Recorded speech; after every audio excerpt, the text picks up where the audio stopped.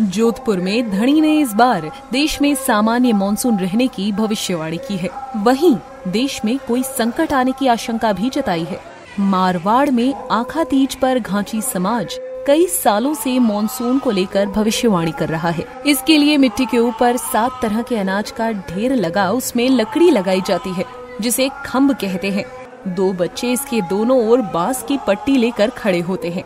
एक बांस की पट्टी पर गुलाबी धागा बंधा रहता है, जिसे शुभ माना जाता है। दूसरी बांस की पट्टी पर काला धागा बंधा रहता है, जिसे अशुभ माना गया है। जो पट्टी खम्भ के शूल को छू जाती है तो उसके रंग के आधार पर शुभ अशुभ का फैसला किया जाता है।